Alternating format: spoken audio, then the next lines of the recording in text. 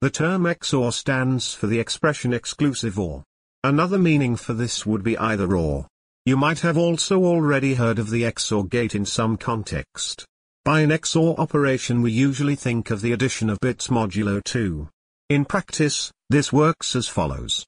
You usually do an XOR operation for each individual number of the bits.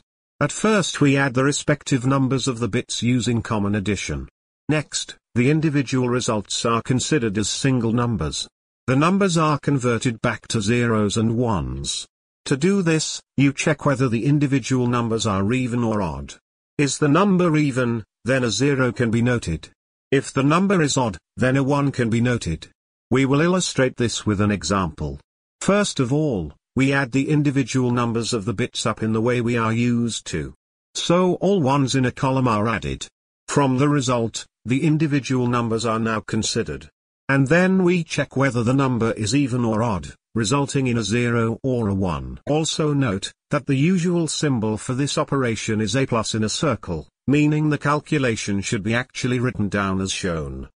If you want to look at a more mathematical explanation, click on the button on the right.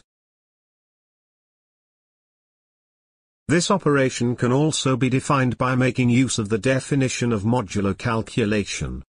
The end result is the same one, but the definition is more mathematical. If you want to calculate 2 bits modulo 2, this means you add those 2 bits, then divide the result by 2 and afterwards focus on the remainder of the division. Remainder 0 means that the result is also 0. Remainder 1 means the result equals 1. We will illustrate this with an example. First of all, we add the bits up in the way we are used to. The result, which consists of zeros, ones and twos, is now divided by 2. Now, we are only interested in the remainder of the division, which is our actual result.